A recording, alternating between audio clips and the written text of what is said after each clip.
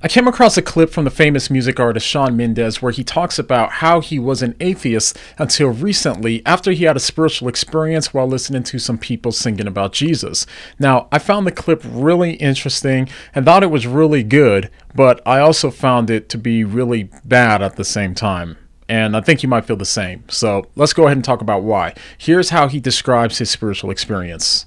You know, writing songs, and then I had a really huge song when I was really young, and then somehow wrote another really huge song when I was super young, and then another one after that. And none of that was coming from a knowing place, at least. I had no idea what was going on. It was just like all kind of happening. Only in the last like 2 years I've realized like the real power that music is. And there's something so interesting because I grew up kind of more or less atheist, and now becoming much more spiritual and really being sure there's a God, or sure there's a higher thing, and there's the universe, or whatever you like to call it. Music was the thing that did that for me. Watching Maverick City Choir, I think they're called Maverick City Choir, singing about God, singing about Jesus.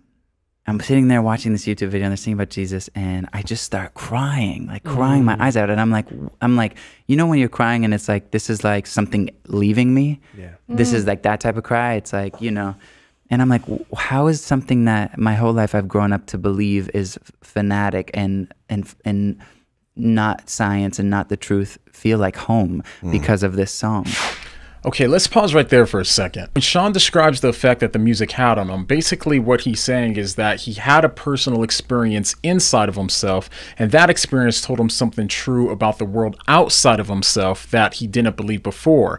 And he used to be an atheist, but the experience told him that there's something greater out there. Now, if you're a Christian, up until this part in the interview, you're probably thinking, amen and praise God, and found the clip to be encouraging so far. Of course I can see why, but at this point in my life, when I hear stuff like this now, I take a step back before I come to any conclusions. The reason why is because, for those that don't know, I have an identical twin brother who was in a similar position to Shawn in that he isn't a Christian yet and also had a spiritual experience. Now, I'll go ahead and link a video of him and me discussing our beliefs and differences down below, but my brother and I have had a lot of conversations about why I believe in Christianity and how the evidence for Christianity convinced me that it's true. Going all the way back to November of 2014, after I sent him an email with some links to some of the evidence for him to check out, he told me that in order for him to convert to Christianity, he would need to have a personal experience with God. I still have the email he wrote to me explaining it. He basically said that none of the evidence for Christianity would make him believe, and that the only thing that would convince him would be a spiritual experience of some sort. And after talking to him about it more, I told him that I hoped that he would get the spiritual experience that he was seeking. Then in December of 2016, almost exactly 2 years later, he texted me and said, "I have to tell you something.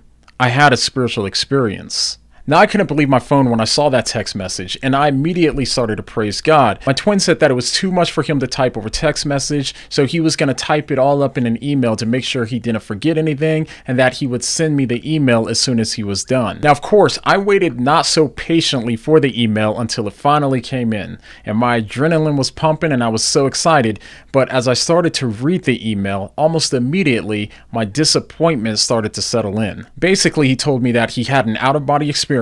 He said how now he was able to understand reality much better, and he said that now he was certain that there was no such thing as right or wrong, and that there wasn't a God that had anything to do with our eternal destiny. And that was a bummer. It was ironic that in all of the years that I hoped that he would get a personal experience, he finally got one. But instead of it leading him closer to Christianity, it actually led him further away from it. It was at that point that I realized that since a personal experience is what he considered to be the best evidence for the truth about reality, then a personal experience would also be equally capable of leading him away from the truth about reality without him even knowing the difference. Since I often also work with parents whose kids left the faith, a lot of the times what I see is that the kids convert because of an experience that they had, and then they leave because of experiences as well. So when I hear about experiences like Shawn's, I'm always cautious not to get too excited too fast, especially since, biblically speaking, we aren't promised these sorts of experiences. So now with that in mind, let's go ahead and get back to Shawn's interview and listen to what he immediately says after he talks about the experience that he had while listening to Christian music. How is something that my whole life I've grown up to believe is fanatic and not science and not the truth feel like home because of this song? And then I started listening to not hymns, like mantras, you know? Yeah. And the same feeling, this feeling of home. And I'm listening to mantras in the morning while I'm like stretching, and I'm like, what is this thing? Like Kundalini type mantras? Or like what are they called?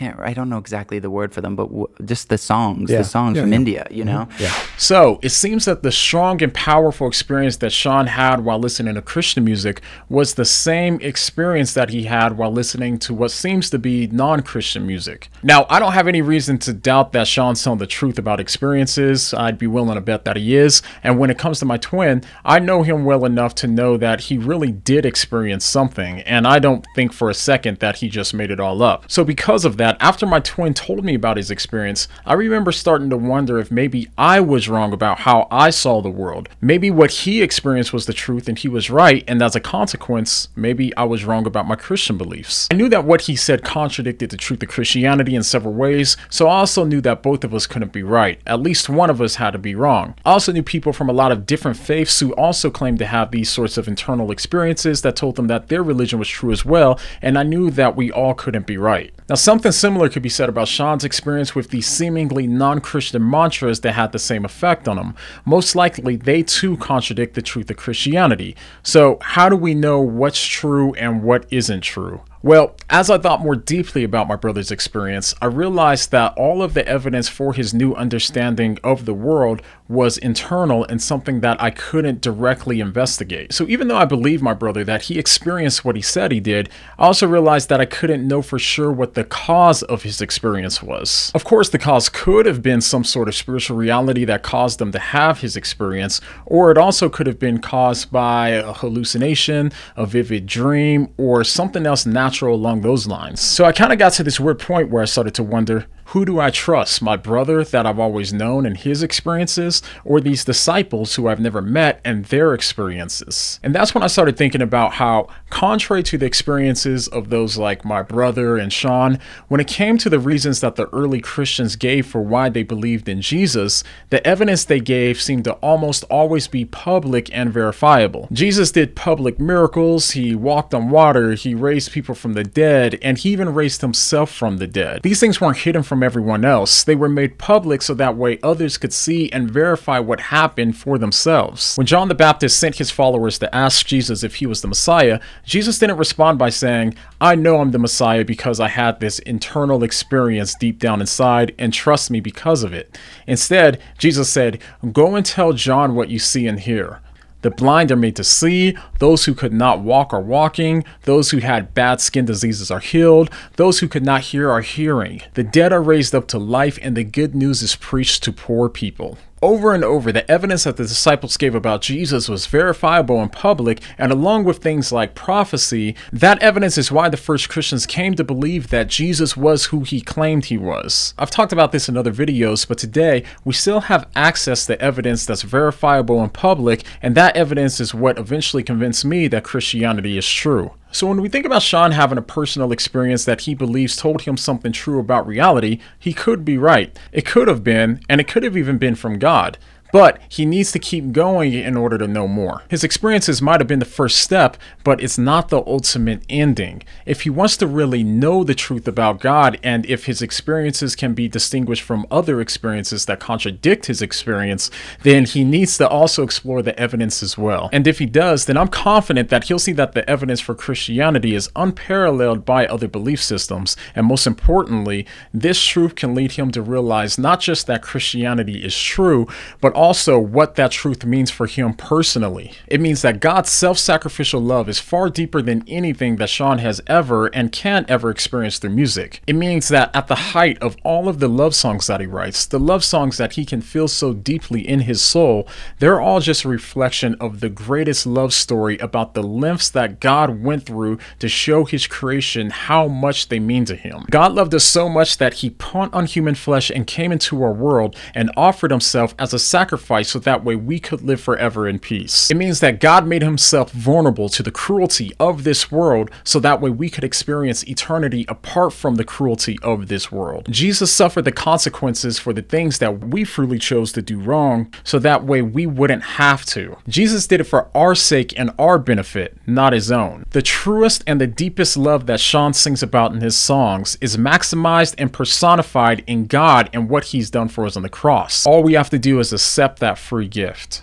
So in this life, there really are those times when the physical world and the spiritual world meet, and I think that we can show that. That's the realization that caused Jordan Peterson to break down in tears when he was thinking about Jesus. So go ahead and click on this video to see what I mean, but the next time that you hear someone refusing to love God with all of their mind, what are you going to say?